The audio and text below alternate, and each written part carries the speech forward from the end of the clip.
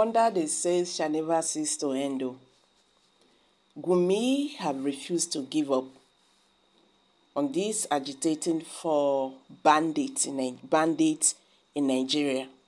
Welcome back to Prospect Channel TV. Thank you for this coming out here.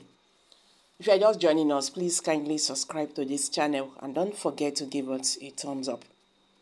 A prominent Kaduna-based Islamic cleric and the former military officer Ahmed Abubakar Gumi has told the Nigerian government to embrace the idea of negotiation with the bandits and other non-state actors ravaging the country.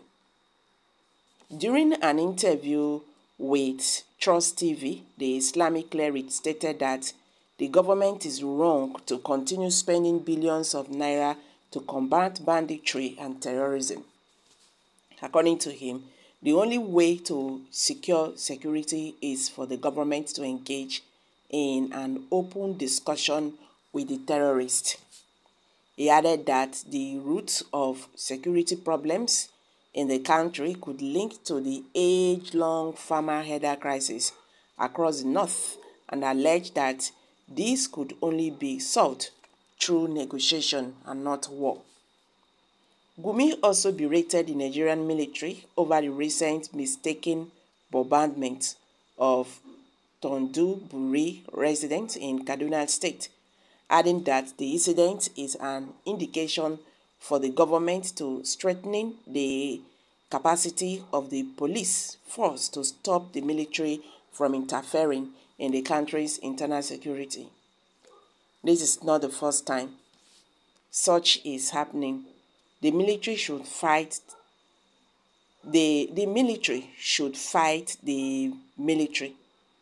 Tank by tank, jet by jet. The military should be out of fighting insecurity. We are not fighting Cameroon or Togo. The cleric was quoted by Daily Trust as saying, he continued, and the jet fighters should not be used on citizens.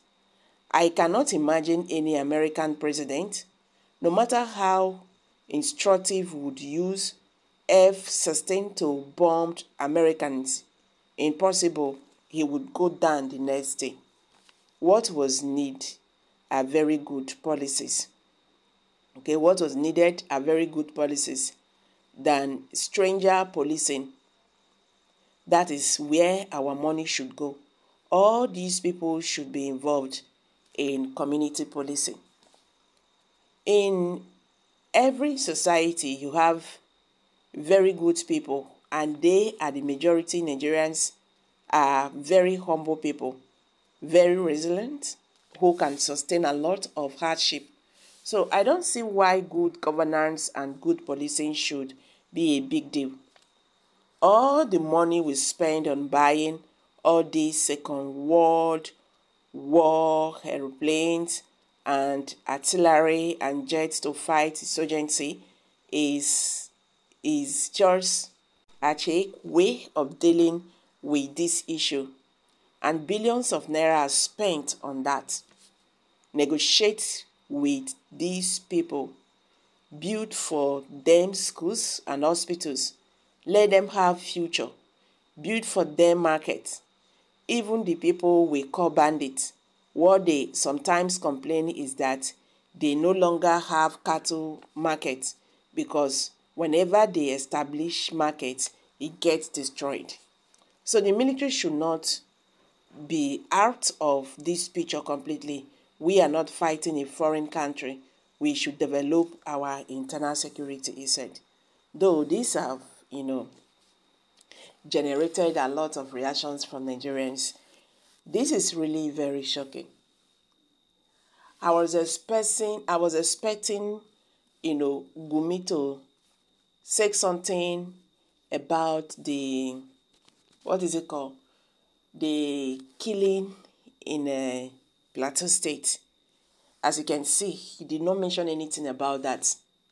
Now you are now advising Nigerian government, to take Nigerian soldiers out from the fight of bandits so that they will kill Nigerians. they will finish Nigerians. I don't even know why they are keeping this man quiet in this country. He have a lot to say. He have so many things to say concerning this banditry in Nigeria. How can someone be protecting criminals? These people are terrorists. You understand? If you want market, if you want school, if you want hospital, then you should be killing innocent Nigerians. Is that how to project, what you want the government to do for you? Killing your fellow Nigerians, is it making sense?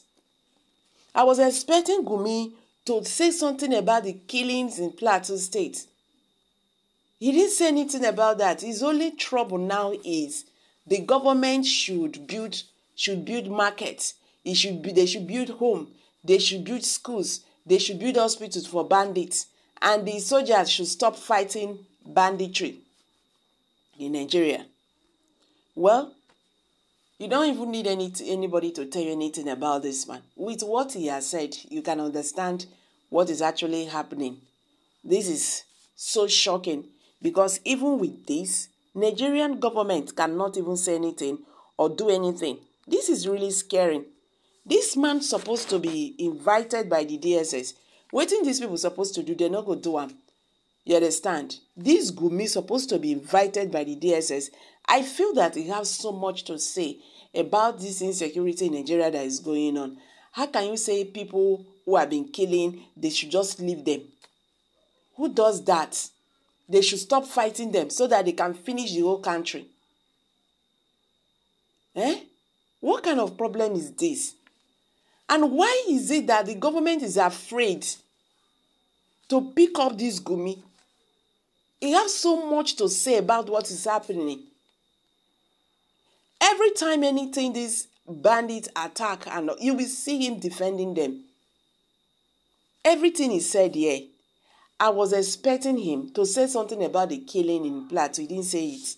He didn't say anything like that. He's talking about the one that happened in Kaduna, because that one concerns Muslims.